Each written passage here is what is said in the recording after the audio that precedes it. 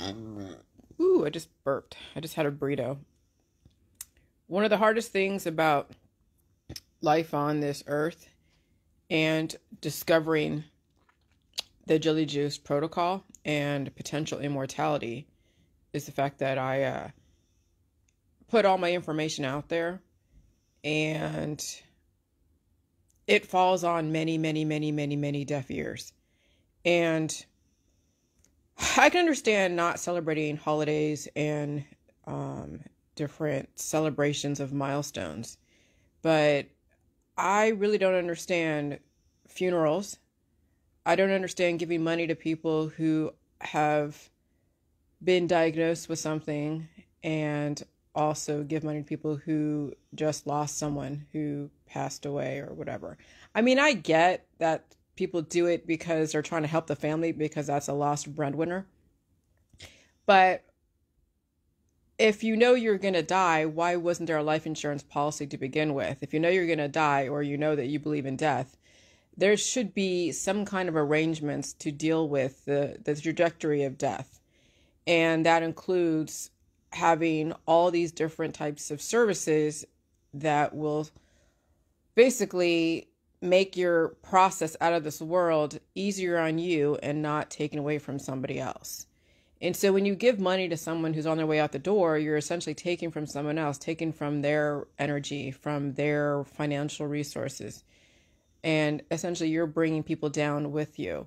And I know it sounds cold, it sounds mean, but it's like I never, you know, I haven't talked to my parents in a while. I know they're going to pass away at some point, and I will find out through other people, if I find out at all. There are people that I've known in my life that I know are dealing with cancer, disease, and chronic illness, and I won't know whether or not they've died unless I go and look for their legacy.com page. And I have separated myself because I can't possibly watch someone destroy themselves through the medical system. I can't possibly. I know some of you are dealing with people who are on their way out the door, and you're doing everything you can to make their time in this world as comfortable as possible. But the only person that I'm very close to is my husband. And whatever choices he makes, I will support him, whatever he does. And I have, I have like insurance policies to make sure that I'm okay. So I'm not making somebody else's situation harder because I didn't plan for this type of situation. And since I know this is this potentially could happen in my world, I have those things in place. So that way I'm not making it hard for other people around me. And I'm not begging for people to give me money I will deal, whatever happens, I will deal with whatever happens on my own. And so, this is a new way of looking at death and looking at people who are dying and looking at funerals. Okay? This is a new way of looking at it, because people are like, oh, well, you should be there for them. Aren't you a good friend? Good friends try to tell people how to stay alive. Good friends will give you opportunities. I mean, I have people that I've talked about the Jelly Juice to, and they've gotten their bariatric surgery and everything. They've gotten their bariatric surgery like not too long ago, and now they're suffering from cancer. They are suffering from cancer on chemotherapy. And I'm just like, what the F?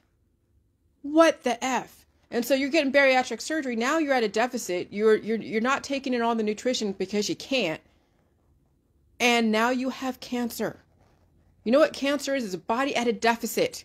Right there, correlation equals causation. When you starve yourself because you have hormonal imbalances and you're getting operations so that way you can lessen the amount of food that's being digested through your body, and you've lost weight and you look great, but then the cancer comes in.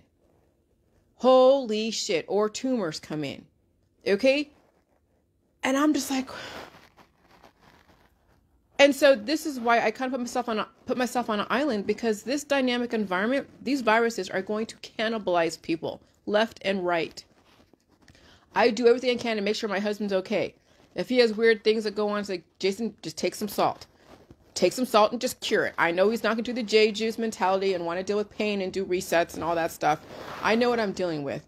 But if I can just kind of get him to where he's at equilibrium so he can still enjoy his life until his body decides it won't support him anymore, fine.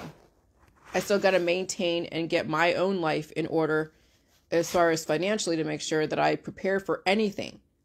Okay? And that's all for you, all of you guys out there. If you know there are people in your world that you are with and they aren't doing the JJ mentality, you have to get shit in place. You really do. And so I don't want to be a party to somebody's death. I don't want to be a party to giving money to somebody who's dying.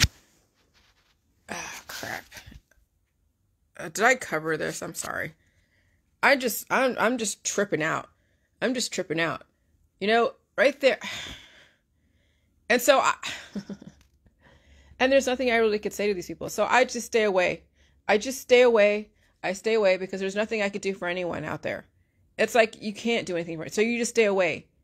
You just stay away because there is nothing you can do.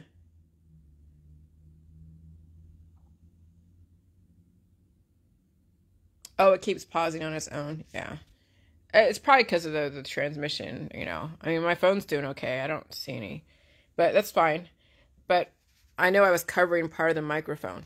But my whole thing is I don't like funerals.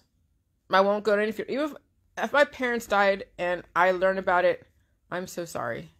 I know that people are going to hold a funeral or just do a cremation.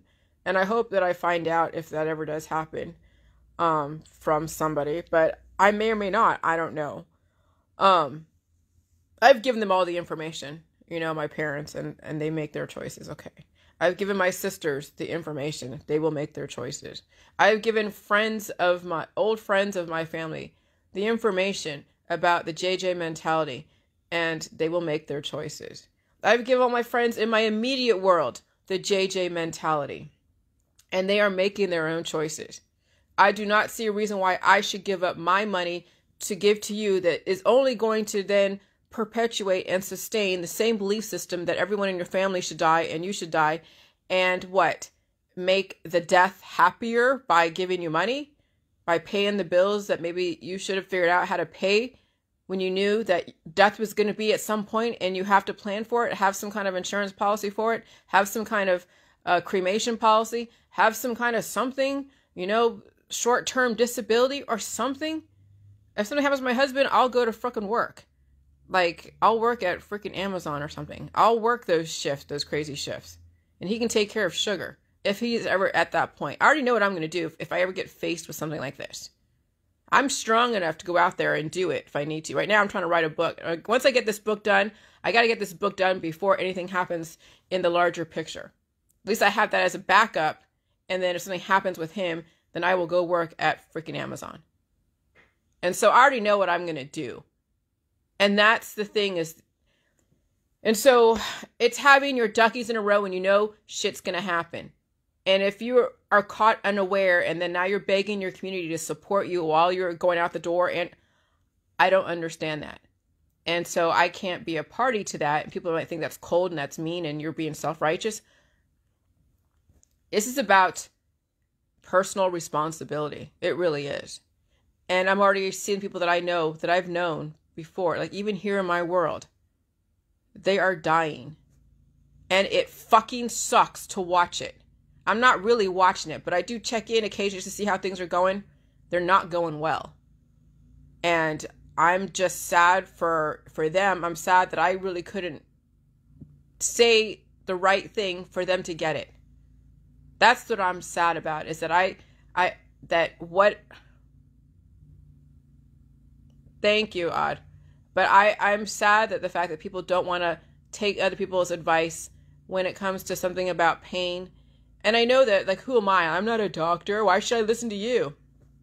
Then that's fine. If you don't understand all sides of an argument, and you don't want to say, okay, maybe she has something there. It's completely opposite of what the medical system is. The medical system, you end up in fucking palliative care. You end up in hospice. That's where you end up in the medical system. You do chemotherapy, you will end up in hospice. You will end up in palliative care. Oh, but the shortcuts. The shortcuts. And what is the attraction to dying in this society? What's the attraction of destroying yourself? Is it the fact that you get people feel sorry for you? Was that what it is about dying in our side? Having cancer and then having it in a broadcast, and then you want people to come in and give you money for it? Give me money because I'm dying? Why? I don't get it. And I dispute it. I won't take part in it. And if it means that nobody talks to me because everyone's dying out there, I'm fine with that. I am so fine with that. I'm going to keep my husband alive, keep myself alive, keep my dog alive, keep the people that are around in my Facebook world alive that really gives a fuck about what I'm saying. And I've given all of you guys in my old world and in my current world every opportunity to figure out how to redirect so you don't end up wanting your community to give you money because you need chemotherapy, or you're doing chemotherapy, or I don't know what the heck people are with these GoFundMe accounts. What the hell is this? It's more the same. It's a business. Death is a business. And the victims who are dying are the commodities. And that's what it all comes down to. And so chemotherapy is a business. Cannabis is a business. The palliative care, all the different benefits and the GoFundMe accounts, it's all a business. Watching your friends and your family destroy themselves. Destroy themselves. And then you celebrate it at the funerals. And so you have this eulogy, like, he was a great man, she was a great woman, and they lit up the room, and they were loving, and they were a loving grandma, and all this and all that.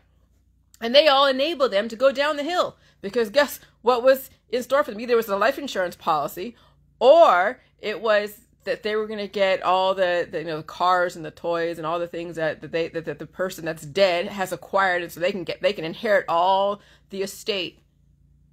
And it becomes a money grubbing type of thing on all ends. It's a vicious business of destruction.